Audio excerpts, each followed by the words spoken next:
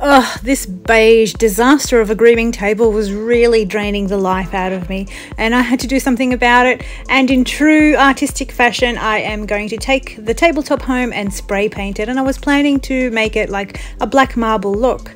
So stay tuned as I show you how I did that. Taking a close look at the surface of this table, it is textured, and I have no idea what all these stains are as I inherited this table. But first things first, I take it home and I gave it a good wash, which I didn't film that part, but now I am applying a nice primer base, which is a grey colour because I wanted to do black and I didn't think it would be sensible to put a white primer, so I chose a grey one, and I'm just spray painting it evenly across the surface of the table. This will need to dry and then I can move on to my next step. So this is the brand primer that I used, and it is oil based, so any cleanup you'll need to use some turpentine to clean anything up. But the chair that it's on, I don't really care for that chair, so it doesn't bother me that I got overspray on it. And look at my little babies, aren't they gorgeous? This is Kimmy, and she's a Bichon Frise. Do you want to go to the park? You need a bath. You need a bath. She does need a bath, and I will be filming that coming up in the next couple of weeks, so stay tuned for that one. So after a few hours, my base coat has dried, and now I'm going to add my black base color. So with this Rust-Oleum spray can, I am just going to apply an even layer right over the entire table, making sure to get the edges as well. And it is a bit hard to film and spray paint at the same time, but I'm doing my best. And one key trick is to make sure the spray can is probably at least 20 to 30 centimeters away from the surface you are spraying, and make sure to also have given the can a really good shake before you do start spraying. And as you're moving your hand across the surface, to make sure you're moving at a steady pace and try not to stay in one spot for too long, because then you're going to get too much product in one area and it's going to start dripping, and that's exactly what you don't want. So as I'm moving along, I'm going to complete the entire surface, and as you can see, it's not solid black just yet. You are better off doing it in layers rather than trying to get it one solid black color right now at this very point. So if you allow each coat to dry completely before applying the next, you will get better wear out of your finished product.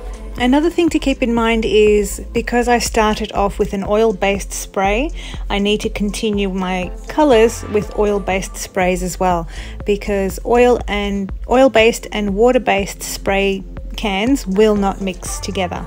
And if I had used a water-based black spray paint, it would have just easily chipped off my undercoat. So keep that in mind. So if you start with oil-based, finish with oil-based. And if you start with water-based, make sure you do finish with water-based. Although for this type of work, I do believe oil-based products are more durable, so opt for those if you can. And as you can see, I'm finishing up my second coat, and obviously it is looking less patchy, and I do end up doing a third coat, but I don't think I ended up filming that one, and will be looking even more solid than what it is currently. And here is a look at the finished 2 coats of black spray paint, and I really like the way the texture of the tabletop is glistening in the light. It almost looks like snake skin. So yeah, it actually I think it upgraded really nicely. So while I'm waiting for the second coat to dry, I'm trying to kill some time, and I light a little fire pit outside, and I really was enjoying the mood and the vibe of the night. It was a nice still night, and I just didn't do the third coat till the next day. And yeah, look at my little doggies. That's Pixie, and that's Bella in the background, and that little beige one was Toby. So here we are in the next morning, and I'm going to use the black again and the white. So I'm just going to go over it lightly with a layer of black again, and then I'm going to start with the marble effect. For those of you who are new to my channel and this is the first video you're seeing of me, I actually used to be a nail tech before I became a dog groomer, and doing marble nail art was one of my specialties. So now I decided to do a marble grooming tabletop, and to be honest, I was kind of worried how I was going to achieve the marble look. My canvas was a million times bigger than what my nail surface is, and I was really stalling and trying to avoid doing it. I was really scared I was going to fail, but then I said to myself, look, if you stuff up, you just spray paint it black all over again and start over. So yeah, that's what I was telling myself, and I was trying to figure out how to do it. So I thought I would spray some white spray paint into the lid of the can, and then with some art brushes dip into the liquid which I just sprayed, and then start painting onto the table the marble look which I wanted. So that's what I started off with. And it's really not obvious in the video how my heart is pounding and how worried I was that I was going to stuff it up.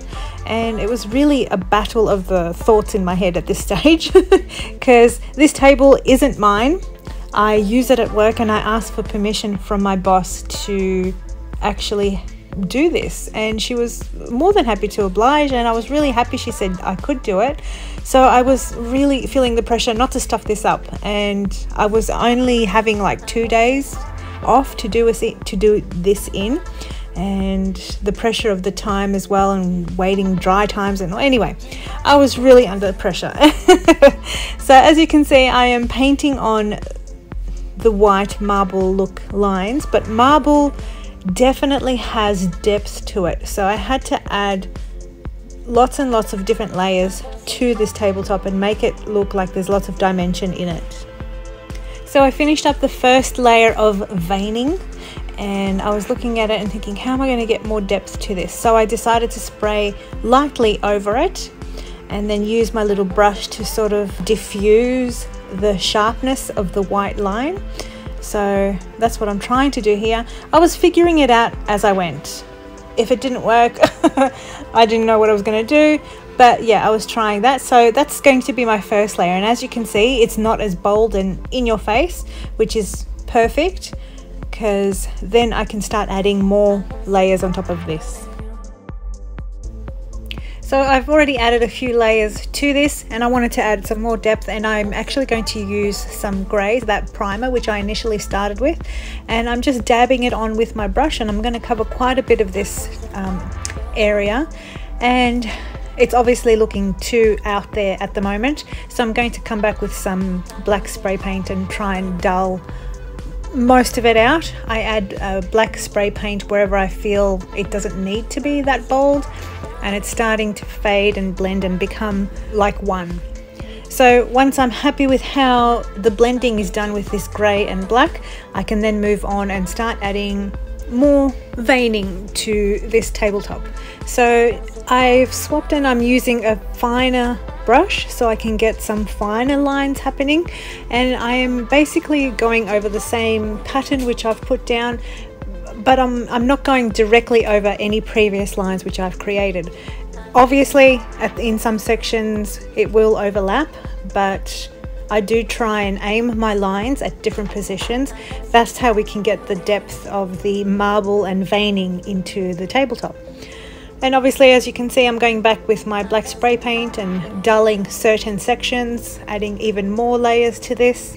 And yep, you guessed it, I am going to add yet another layer to this, but this time I've swapped back to my thicker brush, and I'm adding an even thicker line on top. As you can see, I'm working and intertwining my lines, and I'm just following the same pattern.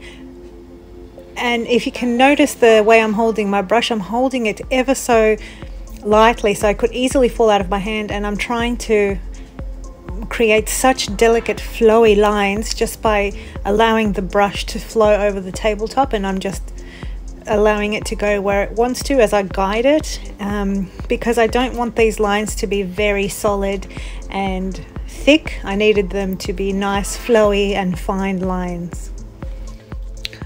So there are a lot of layers of spray paint on this table, and it's pretty tacky. And I actually wanted to add some gold leaf, and this is actually some gold leaf which I used to use when I did nail art, and I am just repurposing it.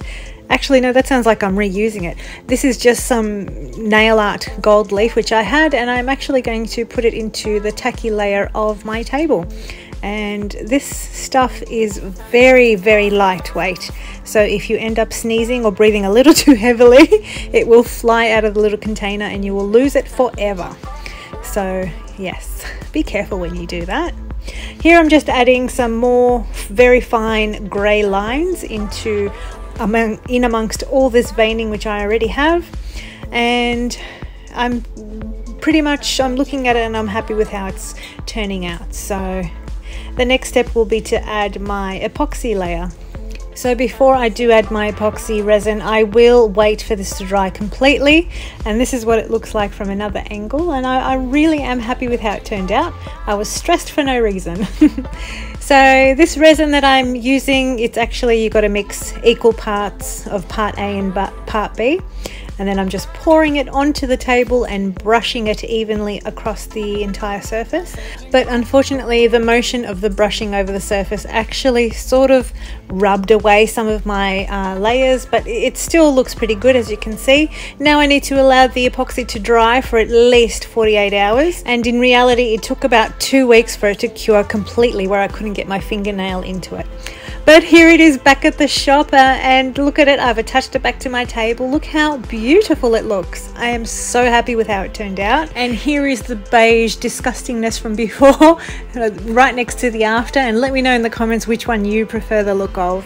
This has opened up so many possibilities of different things you could actually do to your grooming tables, because for some reason grooming tables are either black, blue, pink, purple, like really basic designs.